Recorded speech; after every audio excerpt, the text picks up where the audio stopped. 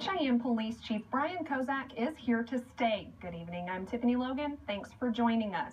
Mayor-Elect Marian Orr made that announcement while at the Cheyenne Police Department this afternoon.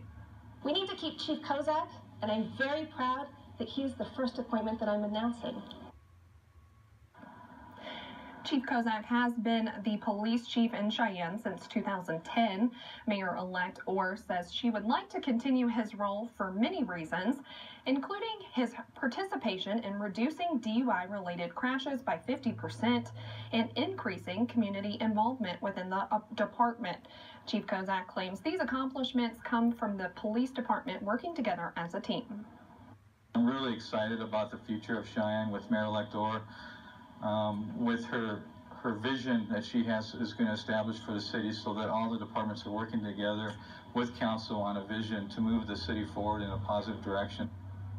Chief Kozak says he plans to focus on several goals in the future: leadership and proper training in the department, as well as a proactive approach to more recruitment.